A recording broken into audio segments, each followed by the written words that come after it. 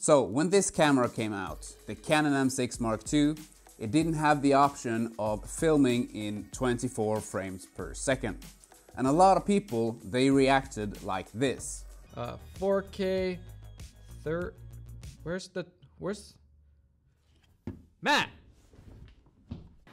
Matt, where's the 24? Yeah, doesn't have it.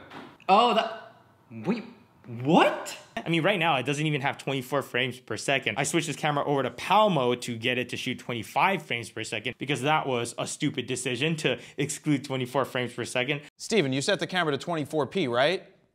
Oh, right. That Canon's decided to implement this year neither can do 4K in 24 frames per second, nor can either do 1080p in 24 frames per second.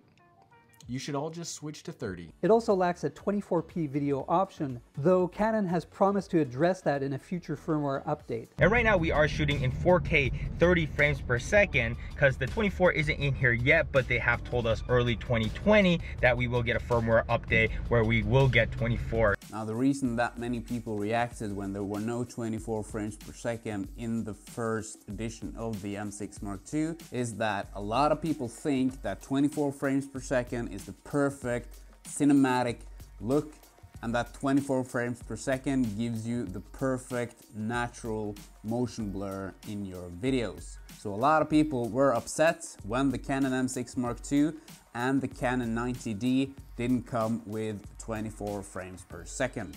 But now Canon has released a new firmware update to the Canon M6 Mark II, and with that new firmware update you get the option of filming in 24 frames per second. And in this video I'm going to show you how you update your camera to the new firmware. Coming up.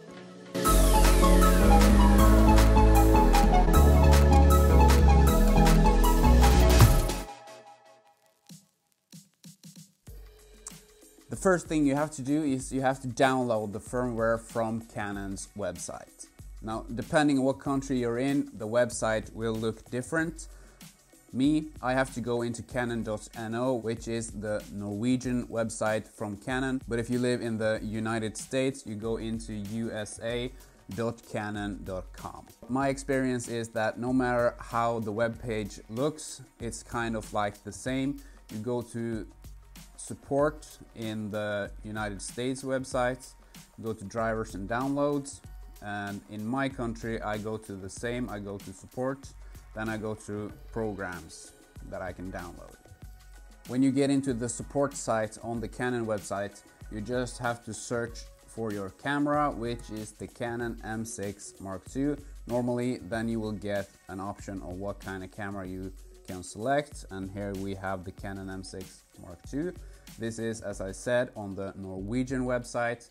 If we do this on the United States website from Canon, you just type in M6 Mark II, and as you can see, you get a lot of options. We click on M6 Mark II, then we click Go.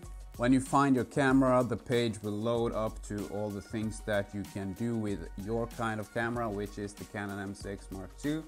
You have to go to firmware, and on my page you get two options. You get an options for the firmware update if you have a Mac, then you have an option if you have a Windows PC. The same goes for the page from the United States. You find your camera, you go down to firmware, then you will have the newest firmware updates on Windows or on Mac. You want to look for the firmware which says 1.1.0. That's the newest one. If you're in the United States, you click select, or for me, as I'm in Norway, I click download, and the download starts automatically. And you can see I have downloaded the firmware update on my computer. I now double tap on this to open it up, and as you can see, I now have the firmware update as a file. It's a .fir. Now what I do next is I take the memory card from my camera, and make sure you have an empty memory card. You place your memory card inside of your computer, and what you now do is you take the new firmware file from your computer and you transfer it into the memory card. And the firmware file, don't place it in any folder, just drop it into the memory card. Now, when you've done this, you can eject the memory card. You now take the memory card and you place it back in your camera.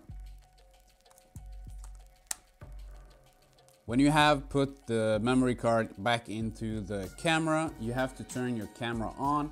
But before you do that, make sure you put the camera in P mode.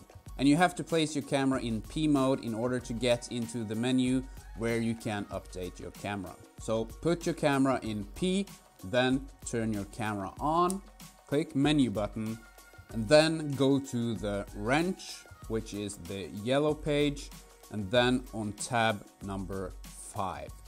Now on the bottom here, you can see what kind of version of your firmware you already have installed of your camera. As you can see, I have the newest firmware updates on my camera, but I will show you how you update your camera anyway. So you click on the firmware, then you get information on what kind of current firmware version you have, and if you want to update your firmware. Then you click OK. Now the firmware update program is loading the firmware file from your memory card, and as you can see, please select new firmware version. And my current version of the firmware is 1.1.0, which is the newest firmware. But if you have an older firmware, you probably have another number. And when you want to update, you click the firmware file that you just put into your memory card. Now when you press OK and your update is starting, please remember, don't touch any buttons and don't shut off your camera. Let the camera update the firmware, or if you do anything, the camera or the firmware might be broken. So let the camera do its job until it's done. And when it's done, you have the option of shooting in 24 frames per second. So I hope you found this video helpful. Please leave a comment down below. Subscribe if you want to, and give this video a like if you liked it. And maybe I will see you in another video.